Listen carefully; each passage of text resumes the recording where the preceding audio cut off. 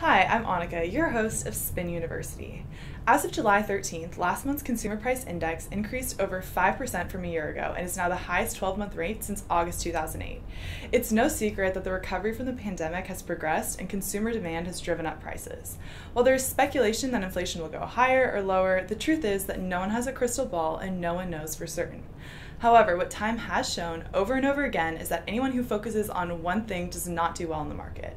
In the market, there will always be uncertainty. First it was COVID, then it was the election, now it's inflation, soon it will be something else. Ultimately, investors should embrace healthy risk because without it, there would be no reward.